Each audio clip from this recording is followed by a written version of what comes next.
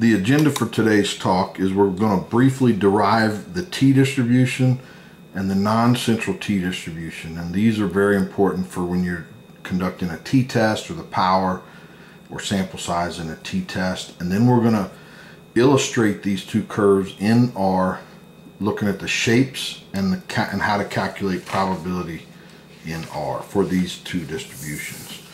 To derive the T distribution, we first have to collect a sample from normal distribution, or let this variable be a normal distribution. Standard normal, mean, zero, variance 1, and y be a chi-squared with r degrees of freedom, and x and y need to be independent.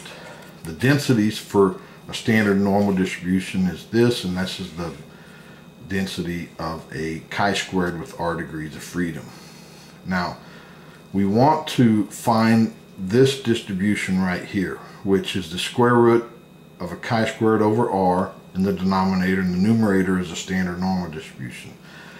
But whenever we go from R2 space, we have to map to R2 space. We have to create a dummy variable y, or u equal to y, so we can go R2 to R2.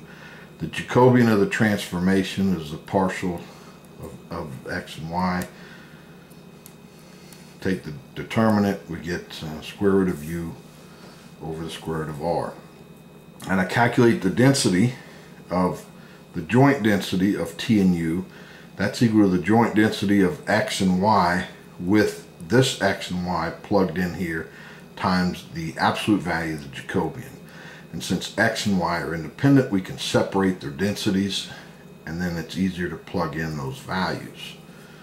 So here is the standard normal, but in place of x, we replace this value right there. And in place of y, we substitute u in the chi-square distribution. We simplify, so this 2 r over, raised to the r plus 2 is combined with this 2 raised to the 1/2.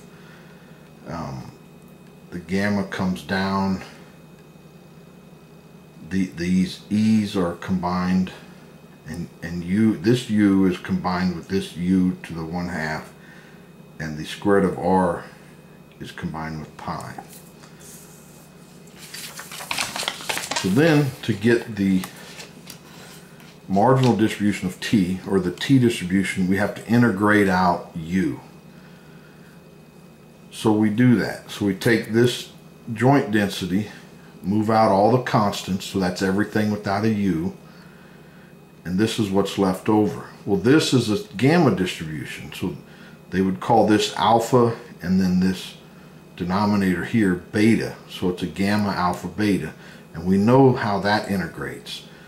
This integrates to gamma of alpha, which was r plus 1 over 2, and the beta was in the denominator up here, raised to the alpha power, r plus 1 over 2. So now we simplify this. The gamma just moves over. The r and the pi stay the same. This 2 raised to the r plus 1 over 2 cancels with this 2 raised to the r plus 1 over 2. There's a negative exponent here, so we just take it down to the bottom.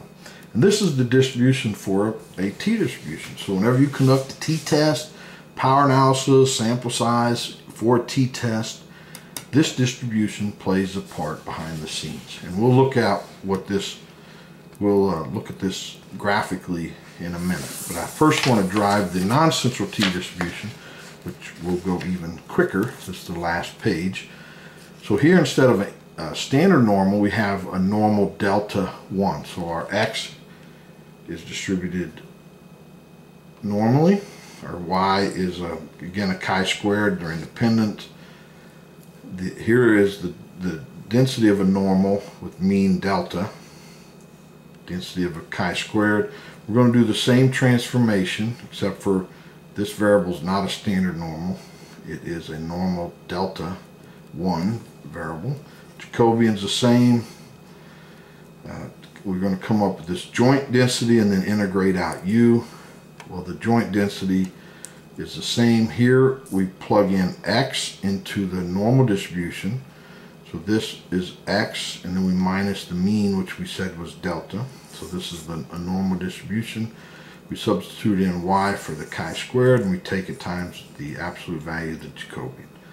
Okay, so we could then simplify this, but it'd be very similar to what we did in the central T distribution. So I'm going to go straight to integrating out the u. So the density of a non-central T distribution, we move all the constants out, so that's everything without a u, and what is left over is this. Well, we don't really have closed form expressions for this density. We have to analyze it numerically, and so this is it. This is the density of a non-central T distribution. So one note is this one little parameter right there, delta. That's called the non-centrality parameter, and we're going to see how that affects the shape of the T distribution when we look at this in R. Okay, we're in R. I'm on a Linux machine, Ubuntu specifically, and I'm using RK Ward, which is the GUI for R. I'm going to illustrate the central and non-central T distributions, and for this illustration we'll just pick a degrees of freedom of 30, create some data in a T, and we will plot this data. So this is the central T distribution, just sometimes called the T distribution, and it's equivalent to saying the non-centrality parameter is 0. And if you were to conduct a t-test, then you would find critical regions here in the tail. For this illustration, we're not going to find that, but we'll just pick some value, say 0.5, and find area from that. So we just randomly pick 0.5 y. I just did. So now we want to find the area under the curve of the central T distribution, and the PT function in R is the way to do it, and that's the distribution function, so it calculates the area under curve from a specific value, and here we chose 0.5, and our degrees of freedom was defined as 30. And if we look at this, it's 0.6896 under the curve. That's, the total area is 1, so that's 68.9 or 69% of the area left of 0.5. Now to calculate the area to the right, because the total is 1, we could just subtract that from 1, and we get 0.31. So this is the area to the right of 0.5, and we add those together, we get 1. There's also another way to calculate it using the PT function. We just say lower tail equal false. If this is true, which is the default setting, it's a cumulative distribution function, and if we cancel it, it goes to the right, so it's a 1 minus cumulative distribution function, and these two values equal. Now let's look at some non-centrality or non-central T distributions. I'll pick a non-centrality parameter of 1, and let's plot that, and here it is.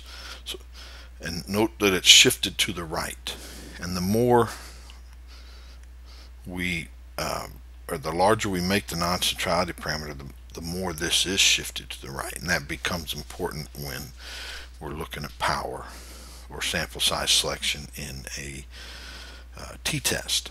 So here let's calculate the area under the curve from this non-central T distribution. That's not a lot of area, so we'd expect not a big value. Here we use the same PT function in R, that's the distribution function of T.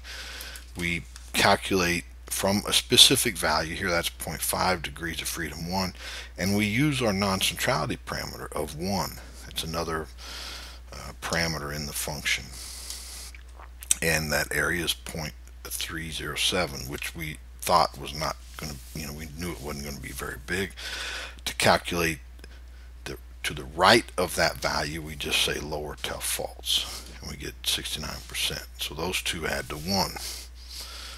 Now let's look at increasing the non-centrality parameter to 2 and plot the function, and it's shifted to the right, so there's even less area under this curve shifted to the right. And the more we increase positively the non-centrality parameter, it keeps going this way.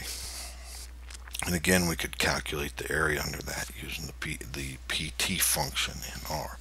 But let's look at some negative centrality parameters and go back to here. If we have a non-centrality parameter of -1, it's shifted to the left.